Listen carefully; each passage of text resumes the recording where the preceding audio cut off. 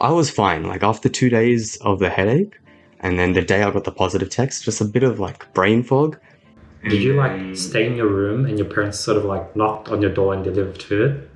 yeah. It was annoying because like you're a very independent, self-dependent guy as well. You make your own food. You go do everything yourself. Being locked into my room, can't leave it. Getting food knocked onto the door and then dropped down. I'm just like, oh, it's so much. Like it's so long. You know what I mean? Like I don't want that. I want to be able to go out and do it myself and do my own thing. And then just stuck in the room. There's nothing to do.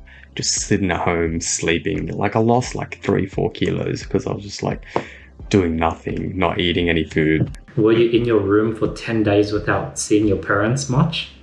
Yeah, 10 days without barely seeing my parents. Just go shower because I don't have a shower in my room, so I just go shower, come back, and just stay in my room. It wasn't fun. Yeah, it's not fun, but yeah, you get used to it, but it's not great because mental health and everything. You're sitting down, you just feel like a lazy bum.